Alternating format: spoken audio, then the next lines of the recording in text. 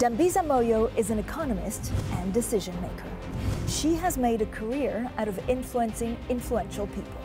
Born in Zambia, Moyo left in 1991 during a period of political turmoil, moving to the United States to complete a degree in chemistry. She then went on to earn a master's in public administration from Harvard and a doctorate in economics from Oxford. After a stint at the World Bank and Goldman Sachs, she wrote 4 New York Times bestsellers.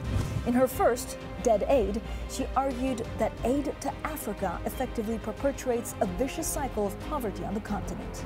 In business, Moyo has served on an array of company boards, everything from banking to alcohol to oil. This year, she serves on the board of 3M and Chevron.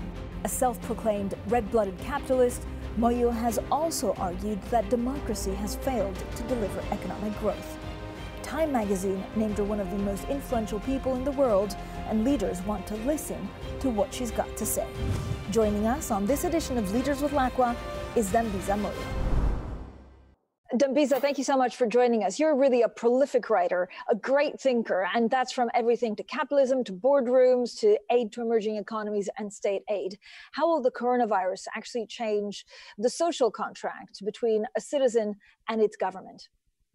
Thank you so much, Francine. I think there are a number of factors and characteristics that, to me, will dominate the next decade and onward, which go to the heart of your question. One, government is big and it's getting bigger. If you look over the last 120 years, so really back into the 1900s, through the 20th century to where we are today, the size of government has only increased in terms of debt, in terms of deficits. And I think that that is a theme that quite clearly will continue regardless of whether we have the shock of the coronavirus as we're suffering through now. The other aspect of this is I do believe government is becoming much more important.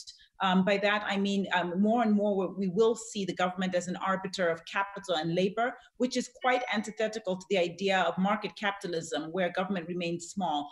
That is really a world that we're moving away from. And I think that that is partly in reaction to the most recent pandemic, but more generally, we were already heading that way, especially through cautions from the Congressional Budget Office in terms of government size and ability to really deliver on entitlement programs. But is that a good or a bad thing, Dambisa? So if the government is changing its role, can it actually be more of an arbiter in fairness or inclusive capitalism?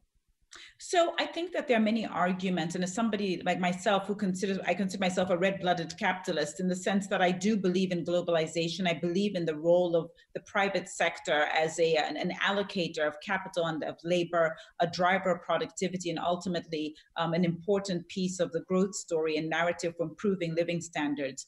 But it's absolutely clear that the government has been a part of that. If you read Margaret O'Mara's book, The Code, the government was heavily involved in aspects of building a Silicon Valley. We know that the government has been a key piece of building internet and really being a part of the Manhattan Project, many other areas, infrastructure, public goods in general, education and healthcare in many places around the world. Government is a key driver, a key foundation of prospects for improvements in living standards. But it's also really essential to make sure that the regulatory and tax environment continue to be supportive of corporations. And I think that that's an imperative for innovation, for R&D.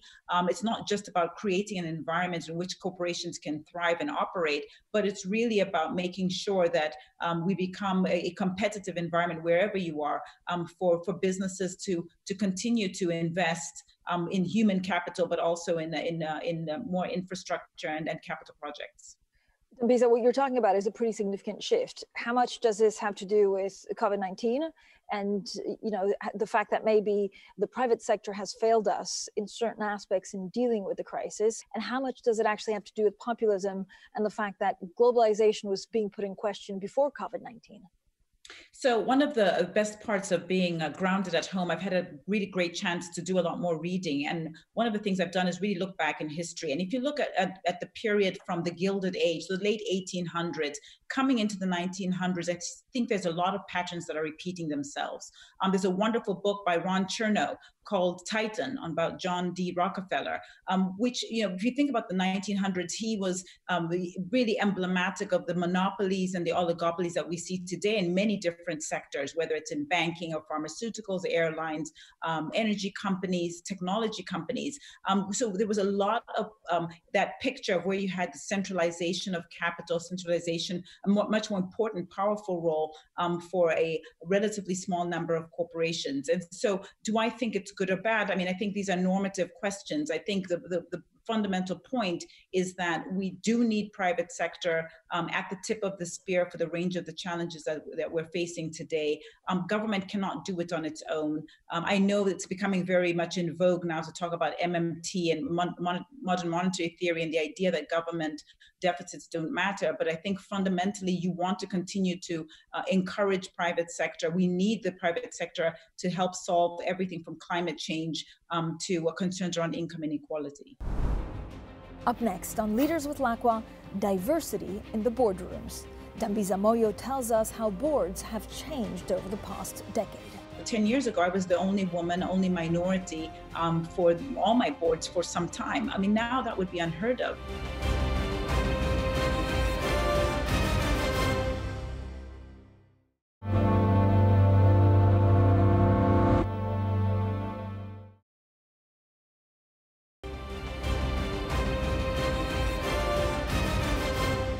Unprecedented. It's a word we've heard frequently in 2020. The coronavirus pandemic has forced governments and businesses to take steps that were previously unthinkable. And as unemployment rates skyrocket, governments are increasingly playing a bigger role in their economies and in their companies.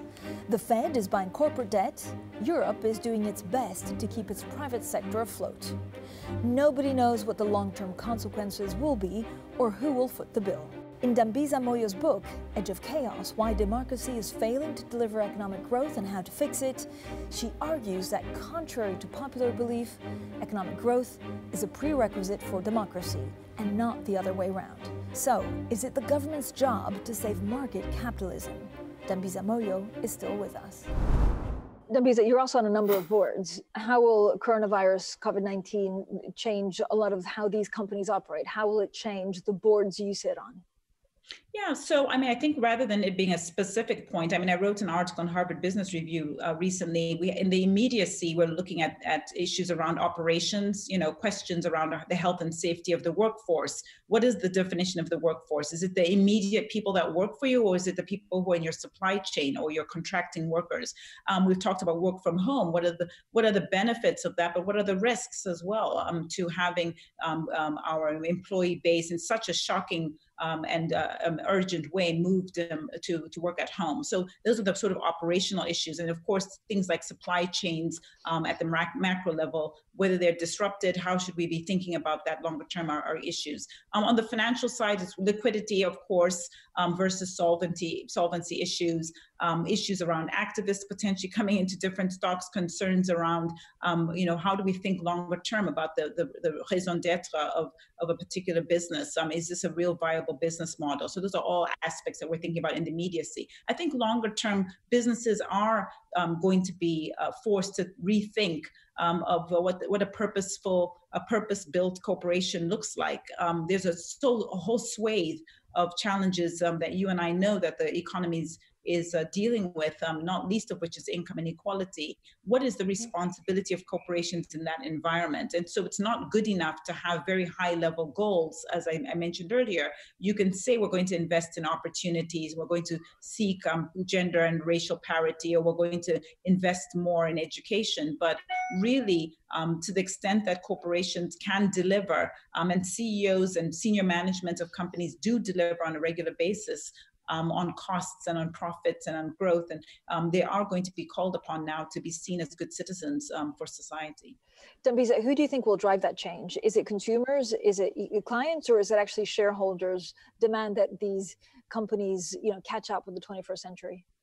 So I'm generally not of the view that there's a sort of zero sum or us versus them approach. I think I'm not only a citizen, I'm also a board member, which means that I understand not only as an individual person going to the shops as a consumer, but also someone who sits in a boardroom. I understand very deeply how these things are sort of put together, and I think it's really important for us to get away from this attack sort of negative approach and really to come together to come and find a suite of solutions for these challenges. So yes, in some respects, I can sit here and say corporations are already in the forefront of making those changes. The Business Roundtable last year in August making proclamations around how how corporations should operate. Government and regulators changing how they think about engagement as arbiters in capital and arbiters of how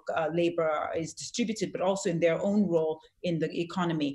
But more generally, yes, we are seeing much more involvement from the broader society, institutional investors, and I think working together is really critical. I think there's been far too much of this attitude that it's necessarily that we have to pit people against each other. I think that is incredibly deleterious over the long term. Yeah, although Dambisa, you have a lot of chief executives of listed companies that even signed, a letter altogether, a year ago, saying that what they feel the pressure on is the quarterly results, is the fact that actually quarterly results and the pressure to deliver for shareholders every 3 months sometimes means that they take their eye off the longer term goals. And I think isn't that not a fair accusation? Yeah, I think it's a problem in government. It's a problem in corporations. Dare I say it, I think it's a problem of individuals as well. I'm not a psychologist, but I think humans find it very difficult to invest for the long term. We want everything here and now. But I don't think that just because that's a problem doesn't mean it's not being addressed. There are many, many ways in which corporations and boards are getting involved, whether it's compensation packages that are focused on long-term benefits and growth of the company, or benefits of corporate stakeholder action over long term as being part of a compensation base. So I think there are a lot of innovative and new ways of thinking around the long term that are being considered and being discussed. How have boards changed actually since you joined them? I mean, you've been sitting on boards for so many years. Have they changed in their way of thinking? I know, again, we're generalizing, but actually, does it touch the fabric of a board? Oh, yes, absolutely. So I've been on boards just over 10 years now. And I think it's absolutely the case that when I first joined, the focus was really on the first two key areas of board responsibility. It was about setting the strategy, or at least supporting management in setting the strategy for the corporation. And it was also very much about thinking about succession. How do you hire a CEO? What kind of CEO do we need in a particular time? That has changed to add on a very key aspect of board responsibility, which is about culture, and into very fast moving, really quick changing environment, a rapidly changing environment of what culture means. And it's shorthand is, it's beyond the things that I would say are non-negotiable. Things like excellence and professionalism and trust are things that we all agree. And in that respect, we think a lot about implementing those, making sure they're deeply ingrained in our organization. But then there's a whole world of other cultural challenges that are very new, what I would say in the cultural frontier, things like pay parity, gender and racial equality in the workforce, issues around climate change, worker advocacy, data privacy. I mean, there's a whole slew of these issues where corporations are being asked to opine and to take a more leadership role. And I think boards have really taken that role on as well. When did that start? So there has been a very clear lack of diversity on boards. And again, I know you don't want to put an us and them, but what's made it change? Was it business sense? I know a couple of years ago, we were also talking about the lack of technologists or technology officers on boards. How have you seen this shift? Yeah, so I think it's hard for me to pinpoint a specific date. I think it's for sure the one watershed moment was 2008 with the financial crisis. I think to me, at least to my understanding, it felt like that became a much more a prominent issue around what's going on in the boardrooms. How should we be thinking about the board, but also how do the corporations that are charged with being part of this challenge, these challenges around the world. So I think that was a particular watershed moment. But I know people like myself get frustrated or even get maybe sometimes disheartened. But if we take a step back, I think a lot of progress has been made vis-a-vis women and minorities in the boardroom. When I first joined my first boards, 10 years ago, I was the only woman, only minority for all my boards for some time. I mean, now that would be unheard of, and it is unheard of. And I'm delighted to serve on the board and really work with senior women and minorities. And it's an imperative that I understand, corporations understand. I don't think that it's up for debate anymore. And I really do think that companies understand the value of that in terms of their own decision making. Does a diverse board automatically mean a diverse workforce, or does it change the culture of a company? It's a great question. I think that it's a start. Obviously, there's people talk about how you need to see role models for there to be a much more of a groundswell within the ranks of the organization. I think that's where a lot more work needs to be done. Work has been done, but again, very much the way we're deliberate about assigning accountability to a CEO and saying, hey, listen, we need you to focus on cost restructuring, or we need you to focus on profit growth.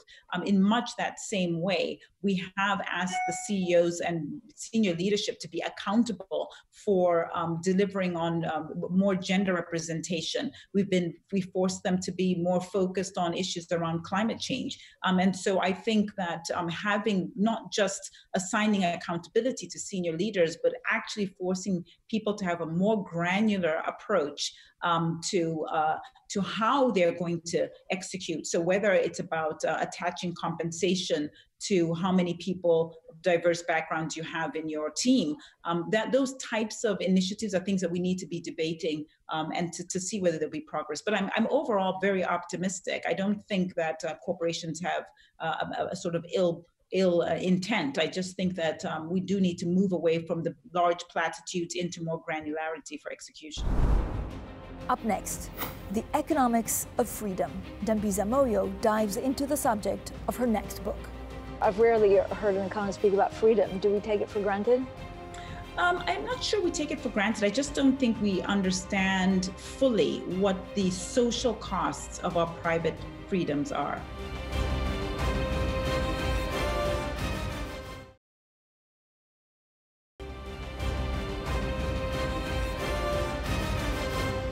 As China is poised to become the world's largest creditor, concerns about sustainability are growing as fast as the debt itself. The majority of China's low-income borrowers are in Africa. The World Bank estimates China holds 17% of the continent's debt. So what happens when a government runs into trouble repaying its Chinese loans? Dambisa Moyo says that the West should be careful not to point the finger at China's practices in Africa. Her first book, Debt Aid, shook up the way nations think about foreign relief. We're back with Dambisa Moyo. Dambisa, you're a thought leader. Who's shaped you, the person you are? What's your first memory of looking at economics or leadership roles? Well, I think that for me, I was born and raised in Africa, and I'm so honored, and it's just been a great privilege for me to be able to live in the West, to travel to around 80 countries around the world, to do business in those places, but to really understand that ultimately human progress is essential. And I think that just having that sort of understanding that there is not one path towards economic success. I feel very honored to be living in this period because, it's not a fait accompli that market capitalism is the answer. We're clearly being forced in boardrooms and corporations and governments to rethink how strident we are about market capitalism and liberal democracy. It's not to say we don't have any values. It's just to say, well, actually, maybe we do need a bigger government role at these times, or even in longer period beyond crises. There's also clearly a recognition that the success of China is something that we need to think about in terms of what does that mean for globalization, for global operations, global engagement, cooperation. We can't just rule it out and say it's all bad. They've obviously been incredibly successful in moving, a large proportion of their population out of poverty. What are the learnings from there? And so I tend to read very widely. I feel very fortunate because being born and raised in Africa means that I don't have a sort of a priori view or ideology of how the world works. I've definitely have skewed and leaned much more to market capitalist and liberal democratic. But I think that we are in a time of challenge. And, given that it's only been 1% of human history in which we've had liberal democracies, and given everything that's happened, the populism backlash that we've experienced across Europe and in the United States, I think it really does test economists and public policymakers and business people to think about how we navigate challenges and being much more open-minded to different ideas. Will one of the threads in the next 5 to 10 years be this continuing trade war or for global supremacy between the US and China? And what does that mean for the rest of the world? Yeah, so, Francine, I think there are a number of things that will characterize the next stage of where we are. I think one is the size of government. Government is big, it's getting bigger. The import of government, which I just talked about in terms of arbiter of capital and labor, government is getting more important in the economy. You're absolutely right. I think that there's a risk because of deglobalization and a greater balkanization of the world that we end up with relatively fewer publicly traded companies. Already we're down 50% in the last decade or so of companies that trade publicly on stock markets in the United States and elsewhere. But also more concentration, as I touched on earlier, more concentration of companies, large companies in different sectors. But this world that we're entering, I do worry very greatly that we're moving more and more away from a globalized world in all areas, in trade, in capital, in movement of people through immigration, and in sort of a split in ideas.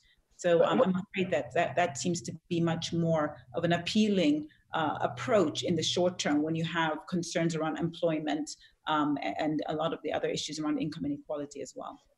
Dambisa, what does that mean for some of the emerging economies that used to rely quite a lot on the United States? And in many cases, we've seen China actually fill that vacuum.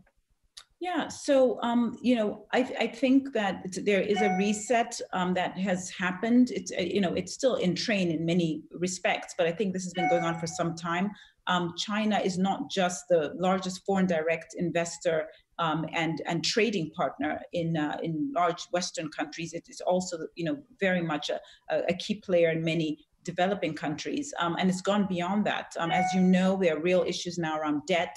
The Chinese Chinese state and has essentially purchased secondary debt. So it's trade, it's foreign direct investment, it's around lending through bonds, and so the tentacles of China across the emerging markets in Africa and South America and Asia is only increasing. I think that there has to be more engagement, and this is why, once again, making sure that we remain more cooperative than sort of finger pointing, I think is a really much better approach to solving these human problems. What's your next book on? My next book is actually about freedom, the price of freedom. I am doing some work as well around corporate governance right now, not really specifically corporate governance, but governance in general, which is related to this idea of split ideology. How should we think about engaging with different ideologies without losing ourselves, our own value compass? So it's those types of ideas. I mean, I've rarely heard an economist speak about freedom. Do we take it for granted? I'm not sure we take it for granted. I just don't think we understand fully what the social costs of our private freedoms are. And I wonder, very much whether if we understood how our individual private behaviors really influence the social costs for society in its entirety, whether that might influence how we behave and how we change our actions. Dambisa Moyo, thank you so much for joining us today. Thank you, Francine. Thank you.